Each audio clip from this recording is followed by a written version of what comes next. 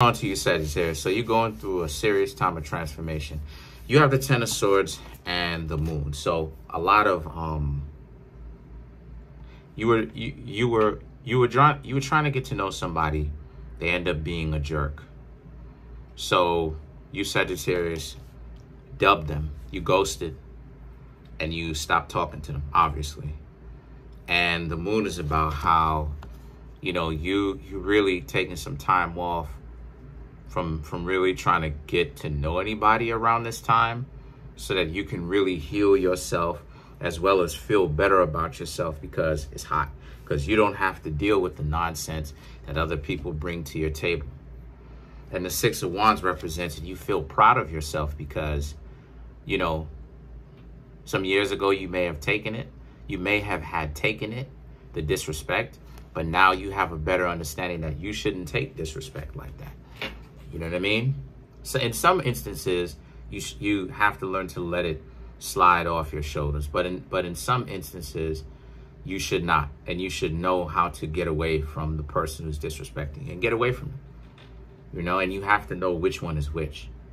But the Chariot represents how, because you've questioned some people, like I said, you're trying to get to know, and you found out that some of those people that you were questioning,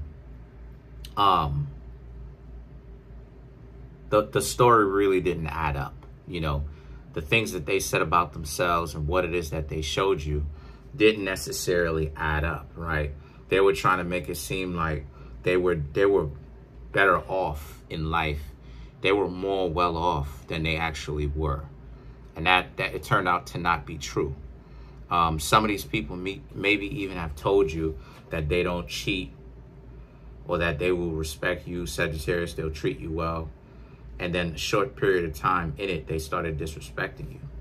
But then the thing about it is that the Knight of Cups is about how, since that's the case, a lot of you Sagittarius really also understood that because of it, when you started to see those red flags really start to come up, you didn't have to tell them that you were going to talk to them. Like I said, you ghosted. You decided to dip. You decided to leave them alone because a lot of you Sagittarius really didn't see the value in even trying to communicate with them the way that you used to. And then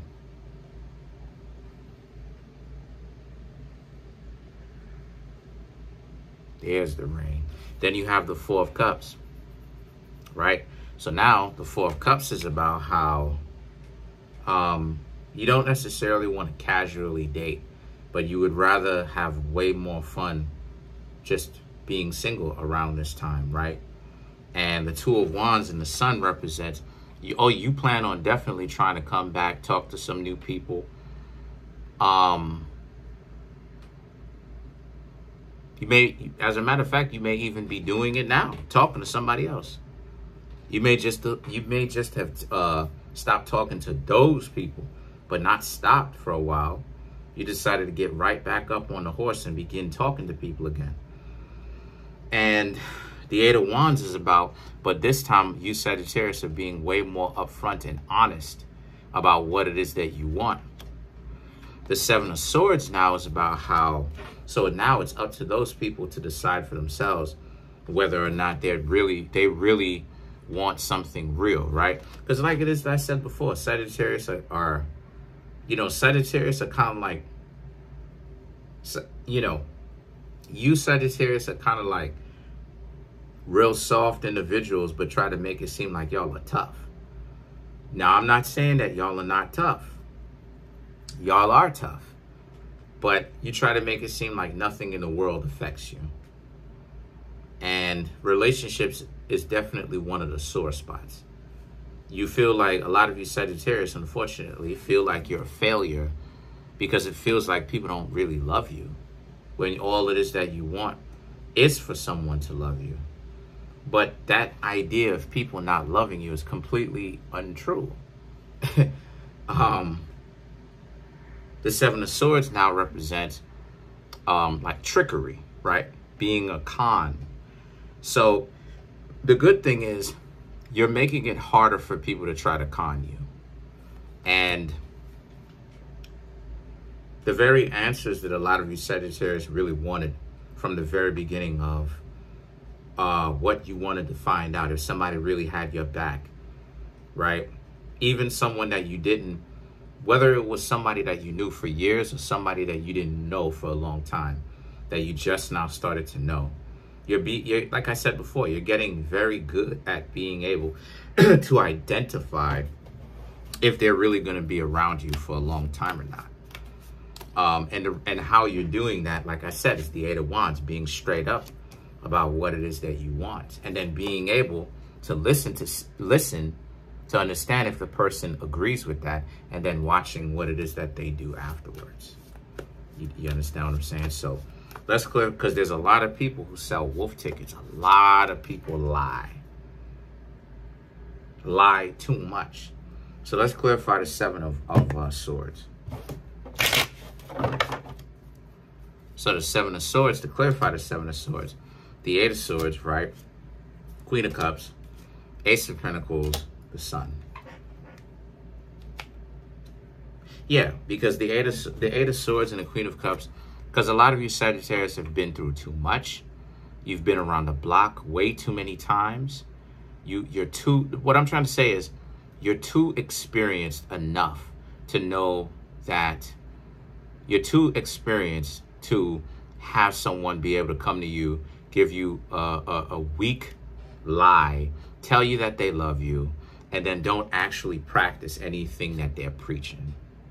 You know, you're able to see very much so if someone is being real with you or not. And the Ace of Pentacles and the Sun now is about, because the Ace of Pentacles is about you're offering value, you're bringing value, you know, and you are willing to get to know somebody.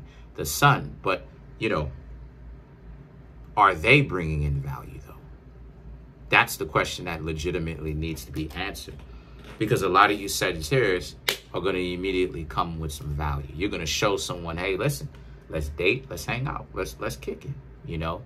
And when I say value, I don't necessarily always mean like gifts and finances. I'm talking about value in the sense that you're showing them that you legitimately want to be there and that you're looking for someone to spend, you know, the rest of your life with, or something serious with someone else.